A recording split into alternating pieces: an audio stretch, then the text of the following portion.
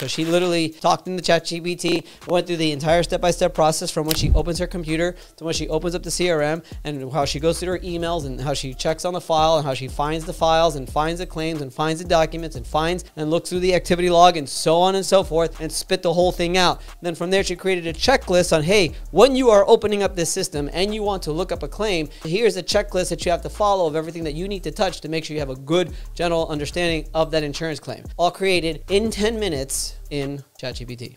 SOPs, processes, and checklists are just going to be just critical. Hiring process is fantastic. You can literally tell it, you are our HR director and we're hiring somebody for an administrative position and they're going to have to do this, this, this, this, and this. Please create for me a job description, okay, and qualifications so that I can put into Indeed so that we can ultimately find the right hire and the proper amount of pay. Boom. Please create for me a 3-month training program week by week on how we're going to actually onboard this person. Boom. Please create for me 10 interview questions that suit the actual position that they're submitting an application for that will ultimately help us get the ideal candidate. I mean, like, it doesn't do anything better than that.